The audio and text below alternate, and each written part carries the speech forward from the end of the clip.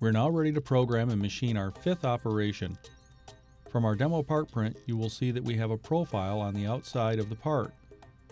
Our tool for this operation is a 1/2 inch diameter end mill with 1 inch flute length. Since this will be a custom profile that we create, it will be necessary to plan our entry-exit point on the profile and direction of cut now before beginning any programming. For our demo, we will start the profile at the left side center edge and then program our points in a clockwise direction around the profile until completing the shape. The process of programming our part in the Fagor profile editor will follow this sequence of steps as an example.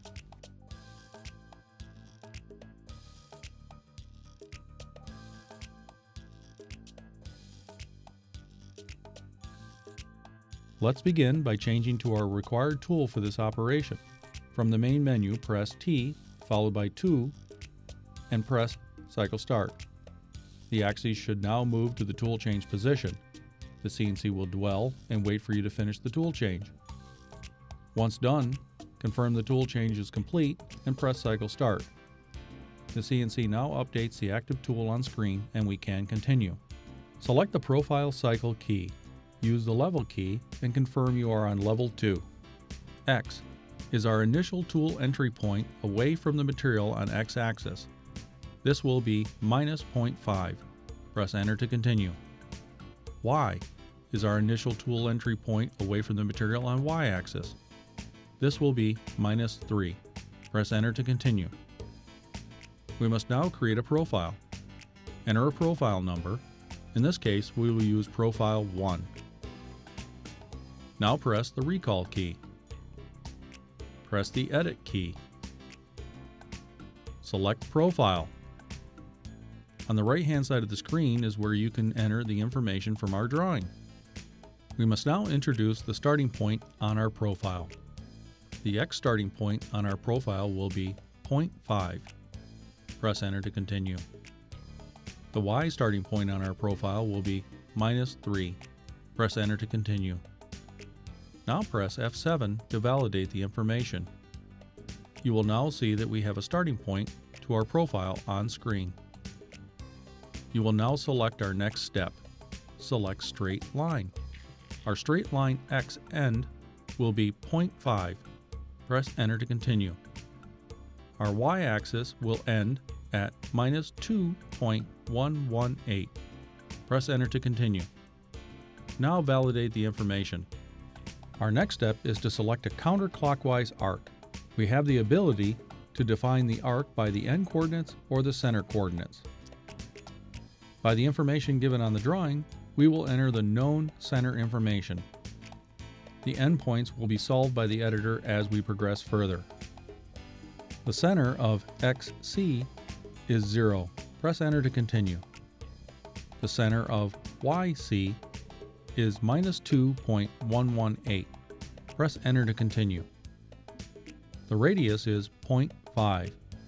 Press Enter to continue. Validate the information. Our next step is to do a clockwise arc. From our drawing, we know the center of the arc. XC is 1. Press Enter to continue. YC is -1. Press Enter to continue. Our radius is 1. Press Enter to continue. As we continue, validate the data. The profile editor has the ability to solve the missing geometry points and connect our arcs together automatically.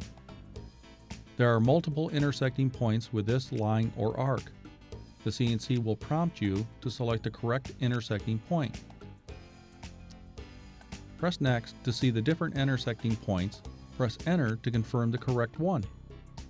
To continue, we now select another counterclockwise arc. We know the centers of this arc also. XC is 2.118. YC is 0. Our radius is 0.5. Press Enter to continue. Now validate the data. There are multiple intersecting points with this line arc. The CNC will prompt you to select the correct intersecting point. Press Next to see the different intersecting points. Press Enter to confirm the correct one. Our next step is a straight line. To figure out our ending coordinates of our straight line on x-axis, we will use our onboard calculator and the information provided from the drawing. We know the overall length of the part is 6. Type in 6, but do not press Enter to confirm. We also know that each arc at the end corner is 2.118 in length. We want to subtract this value from 6. Type in minus 2.118 and press Enter. The CNC will then do the math and give you the correct results.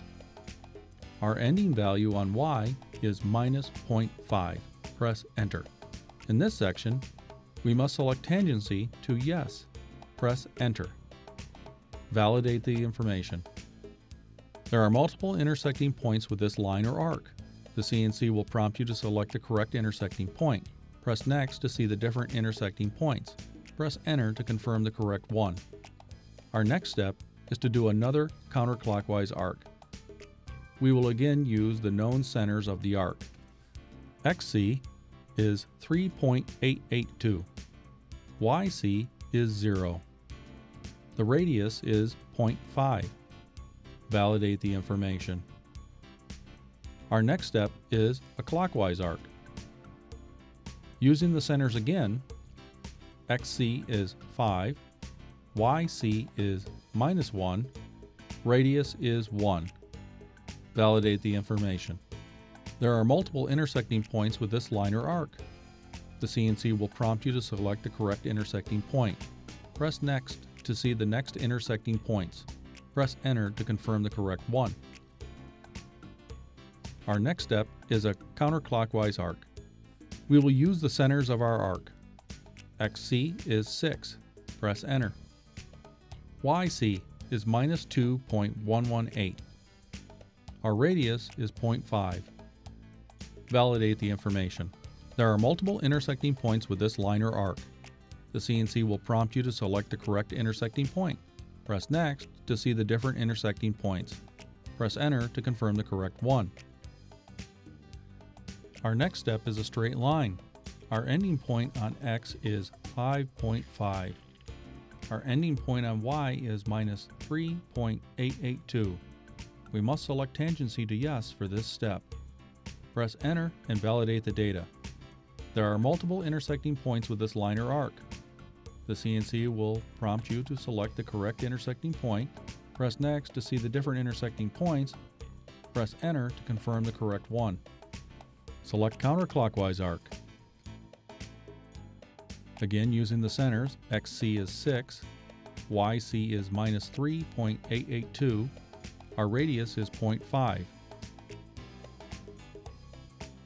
Validate the data. Our next step is a clockwise arc. The center of XC is 5. The center of YC is minus 5. The radius is 1. Validate the data. There are multiple intersecting points with this line or arc. The CNC will prompt you to select the correct intersecting point. Press Next to see the different intersecting points. Press Enter to confirm the correct one. Select counterclockwise arc. Our center point of XC is 3.882. YC is minus 6. Radius is 0.5. Validate the data. There are multiple intersecting points with this line or arc. The CNC will prompt you to select the correct intersecting point. Press Next to see the different intersecting points. Press Enter to confirm the correct one. Our next step is a straight line. X ends at 2.118. Y ends at minus 5.5. Set tangency to yes. Validate the data. There are multiple intersecting points with this line or arc. The CNC will prompt you to select the correct intersecting point. Press Next to see the different intersecting points. Press Enter to confirm the correct one. Select counterclockwise arc. Our center on XC is 2.118. Our center on YC is -6. The radius is 0.5. Validate the data. Select clockwise arc. The center of XC is 1. The center of YC is -5. Radius is 1. Validate the data. There are multiple intersecting points with this line or arc. The CNC will prompt you to select the correct intersecting point. Press Next to see the different intersecting points. Press Enter to confirm the correct one. Select counterclockwise arc. Our center on XC is 0. Our center on YC is -3.882. The radius is 0.5. Validate the data. There are multiple intersecting points with this line or arc. The CNC will prompt you to select the correct intersecting point. Press Next to see the different intersecting points. Press Enter to confirm the correct one. Our next step is a straight line. X ends at 0.5. Y ends at -3. Set tangency to yes. Validate the data. There are multiple intersecting points with this line or arc. The CNC will prompt you to select the correct intersecting point. Press Next to see the different intersecting points. Press Enter to confirm the correct one. We are now done with our profile. Let's save it. Press Save and Continue. Press Escape twice. Press Finish. Enter a comment for the profile. This can be a job number if desired. Press Enter. We now have to define the rest of our profile cycle. Press Enter. ZS. This is your Z safety distance. This is the amount your tool will be above your starting point before beginning its operation. In this example, we'll be using a value of 1/4 of an inch. Z. This is the starting point of the Z axis. In this example, we'll be using a value of 0. P. This is our total depth. In this case, it is 0.75. I. This is the depth of cut per pass. In this example, we will be using a value of 0.15, meaning it will take 6 passes to get to its final depth. FZ. This is the penetrating feed rate. This value is entered in inches per minute. In this example, we will be using a value of 25. Use the half key to select if you want coolant off or coolant on during the machining process. F. This is your roughing feed rate along the axis. In this example, we are using a value of 25 inches per minute. S. This is your spindle speed. In this example, we are using a value of 2800 RPMs. Use the half key to select if you want spindle to turn clockwise or counterclockwise. In this example, we will select clockwise. T. Enter in your tool number. In this example, we are using tool 2. D. Enter in your tool offset number. In this example, we are using offset 2. Use the half key to select left-hand tool radius compensation. We will not be doing a finish pass, so please confirm that our tool is set to 0 under the finish section. Let's run this in solid graphics so we can confirm we have defined the cycle correctly. Select the graphics icon key. For safety reasons, turn down the feed rate to 0. Press Cycle Start. The CNC will now ask you to turn up the feed rate. The CNC will now simulate the cycle. The process should complete with no errors.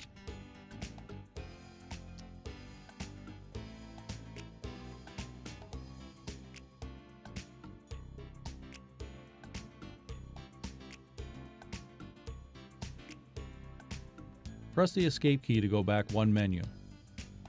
At this time, continue and save the program. Press the P program key. At this point, we should still be under the program we have created. If not, navigate back to the program. Once there, press Enter to insert the profile cycle into the program. To execute the cycle, press Escape twice.